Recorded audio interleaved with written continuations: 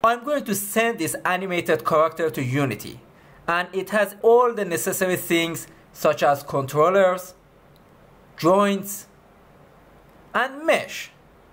However, if I go to File, Send to Unity, and then select all, and then give it a name such as Biglu, which is the name of this character, and then go to Settings and say Animation, check, Constraints, check, and at the end I click on Export All. I have my character in Unity with no texture, of course, which can be solved by right click, import new assets, and importing the texture. That's it. But if you click on imported object and click here, you see a preview of your animation, and if you play it, you see nothing.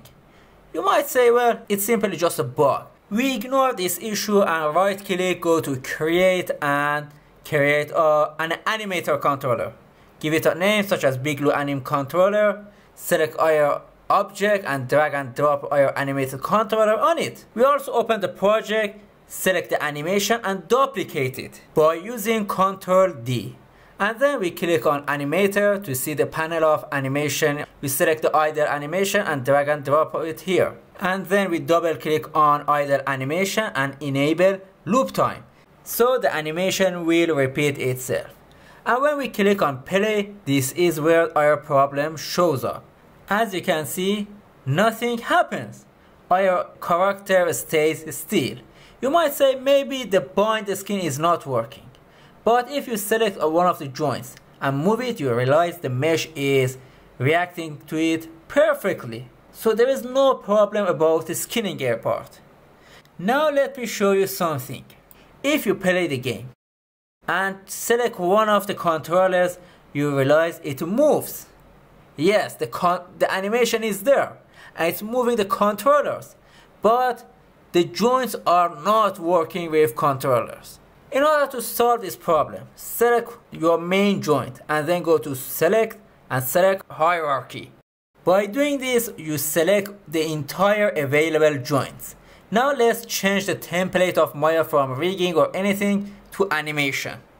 By doing this, you can see this option, key. Select it and go to bake simulation. By using this tool, you can bake the animation on your joints. There is no need for the controllers anymore.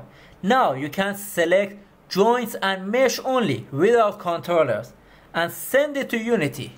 And now if you check it again, you can see the animation of your character without any issues or problems. You might say, well, this is just a preview. Let's see it in the game scene. We drag and drop our models and run the game, and nothing happens.